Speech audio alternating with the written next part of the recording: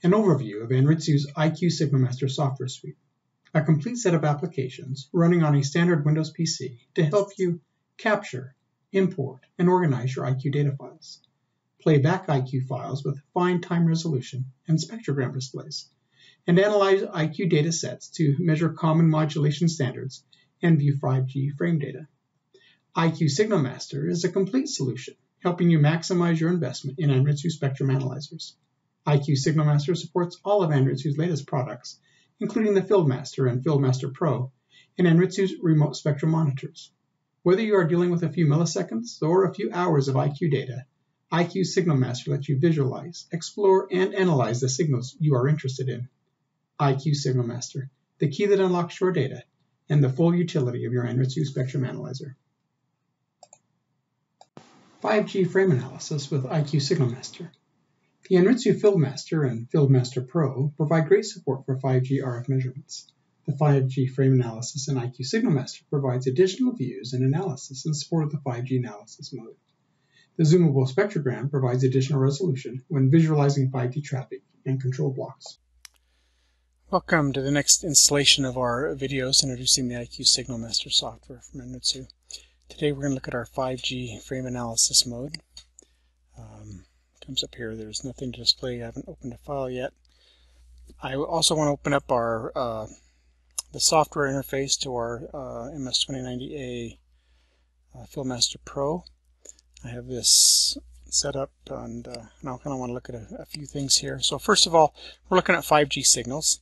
So I have set this up to look at a T-Mobile 5G signal that's here in my local area. This is at 2.546 gigahertz. It's 100 megahertz wide, and you can see I've got a sort of a max hold and a rolling max, and then the tracer. So that's the signal I want to look at.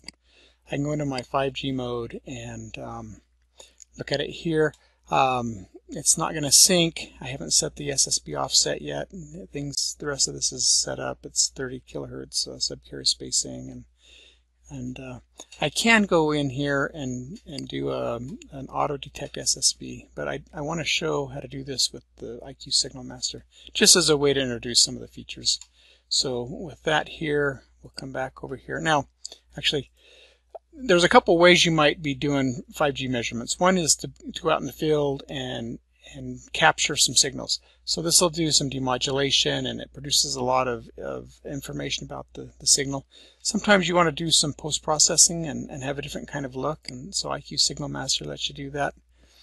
One way you can do this is this: if you go to the File menu, 5G Capture, when I press that button, it does a raw IQ data capture, 60 milliseconds long, and saves it to the internal memory of the instrument, right? And I can do that as many times as I want and save a series of those. And that allows me to, when I get back to the office, I can connect my instrument up to my PC, and if I connect, so this is the IP address of that FieldMaster Pro, I can connect to it. It tells me that it's a 2090A. And these are some IQ captures done sort of in a normal IQ mode. But when I'm connected, this 5G button becomes available to me. And if I click that, then this shows just the files that were saved with this 5G capture mode, right? So there's other ways to do IQ captures on an instrument, but these 5G files are in a special folder, and this shows me the contents of that. And if I double click one of these, and it'll download it. And if this little button here, if I click that so it's active, this is an automatic load. So now when I download this file to my PC, it will automatically load it and make it available for viewing and analysis in the other modes in IQ SignalMaster. I also can choose to download all. So if I hit this button, it'll prompt me for a folder on my PC, and I can get all of these. So maybe I've been out and I've got 20 files that I've just taken a snapshot of during my measurements in the field, and I want to look at all of them. Then I can download them all as a group. So actually so we're going to double click that. It shows it's downloading. Once it's downloaded, then it needs to do a file conversion. The format is a little different in these 5G files than what we normally use. And now it's loaded. and it's going to generate a couple of images to show us in this 5G frame analysis mode. So we'll let that finish. There are a couple of settings that we have here once we get this file in that we'll go through. First of all, it's going to show a spectrogram, so we can see, so we did a 60 millisecond capture. That's what that button does. So we can look at this whole thing. I can zoom in. Let's say I can look at 10 milliseconds, and I can kind of scroll through that if I want to and see different pieces of it. This is a nice view here, right? Because I can see my SSB block very, very clearly. It's got that distinctive shape to it. Sometimes that's harder to see, so we provide, if I click and I get a little cursor, sort of like a crosshair, when this rectangle is just the size I expect for my SSB block. So if I'm not sure, that'll help, and that depends. So if I change the subcarrier spacing, then of course that changes the size and so on. You know, if I'm zoomed out and I'm looking at 50 milliseconds, then that SSB block is harder to see. I think this is where we were at, and so I can come down here, and that just fits inside that window. And I expect, so these crosshairs are every 10 milliseconds. And I can see there's an SSB block here, here, and here, so at 20 millisecond intervals, which is as expected. So I have a lot of confidence that's my SSB block. I show the SSB offset based on that. It can be a little tricky to get this set just right. And so we show a couple of values here, and I can roll the mouse wheel up and down to kind of finely adjust that. And then if I click on one of these, it'll send it, so we'll just do this, and it'll send it to the instrument and ask me for an IP address. It remembers what I used before. Now if I bring up my instrument, that's SSB offset was set and becomes active, and now I've synced to that signal, and I can start doing some modulation analysis and look at the different modes that are here. And so that's a simple way to kind of look at this view and pull out some useful information.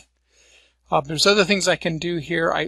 My settings are really pretty simple. I can do spectrogram, or I can look at sort of a density plot of what would have been the sweep traces in there.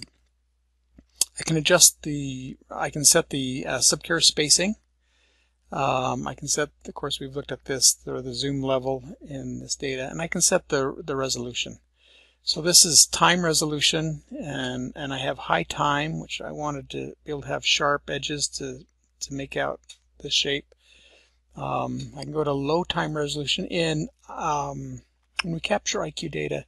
So the time and frequency resolution are inversely related. So if I put this on low time resolution, then I get high frequency resolution. So I'm going to regenerate this graph with my resolution different, just so that we can see the difference that makes. So kind of remember this shape, what that looks like.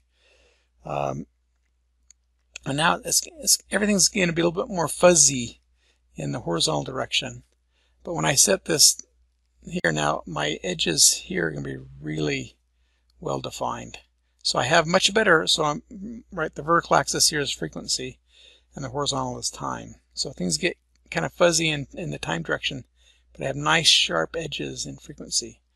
And I can go back the other direction, and we'll just use the extreme. But you can see how this kind of gets blurred, or how nice this is actually in many cases. And then when we finish it, I think that there'll be more, some of this, the time will be better, the frequency should be worse, because we've moved our time resolution up. And so we have these edges will be more jagged. And you kind of see some noise, but things look better in the time. So this really depends on the data and the bandwidth of the data, where you might want to set this for optimal viewing. We also can adjust the color, so I can kind of change the reference level into something that looks a little bit easier on the eyes, depending on where the power is, and there's an auto scale.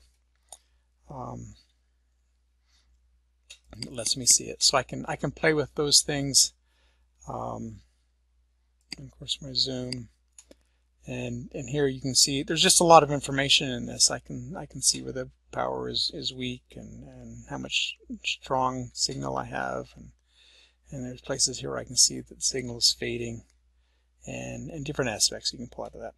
Now we kind of went through a scenario where